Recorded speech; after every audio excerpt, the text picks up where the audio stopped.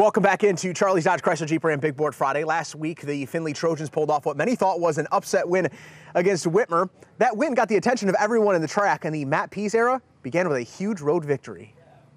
Our kids thought that they could go beat them. They've been working hard all summer. We had a game plan. We thought the game plan was a great game plan. Obviously, Whitmer's a perennial power, and they're loaded with talent all over the field, but our kids believed. And so, our athletes got after it, played with great effort, and everybody was confident that we could at least play with them, and we got off to a great start. And so the kids played with effort and finish, and that's what we're all about.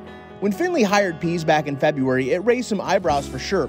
His resume speaks for itself. He spent the last few years working as a quality control coach in the NFL with the Tennessee Titans, but the Bowling Green High School grad was drawn back to the high school game. I'm excited to be home and taking over a high school program. The biggest thing has just been COVID. It's been a learning process and tough.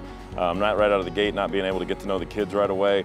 But we're approaching it each week, just what we got to get done to get better. And so, it has been obviously been a transition, but it's been exciting. They're hungry, this town's hungry, and so we're just pumped that we get to go out and compete. They know your background. They know that you went from being on an NFL sideline to doing this.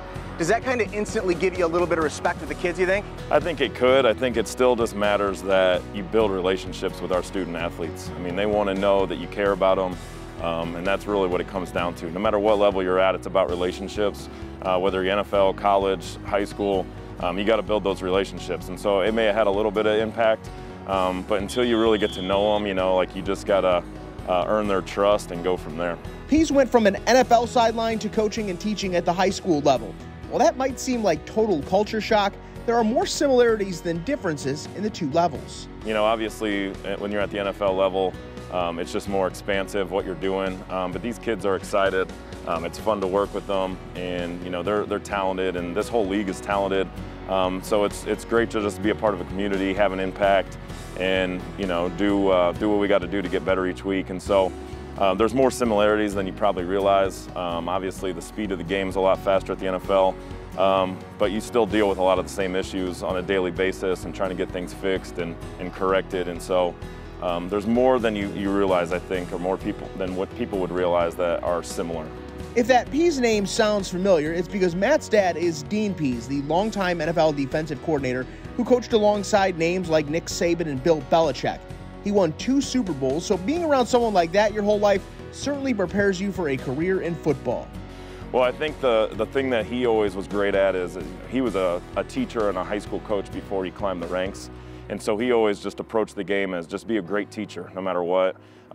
There's a lot of great coaches out there, but the ones that can teach and really have those relationships built, I think they go really far. And so that was one of the biggest things, is that, just be a teacher first and really make that an important piece, and then get to know the kids, make sure they know that you trust them and care for them, and everything else will take care of itself.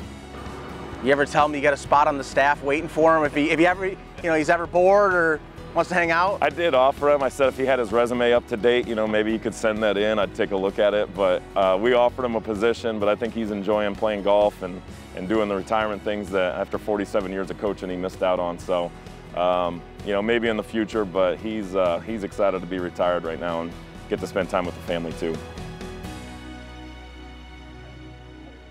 Tonight, Findlay improved to 2-0 as they beat Fremont Ross 31-18. Another tough test next week for Findlay at home against St. John's.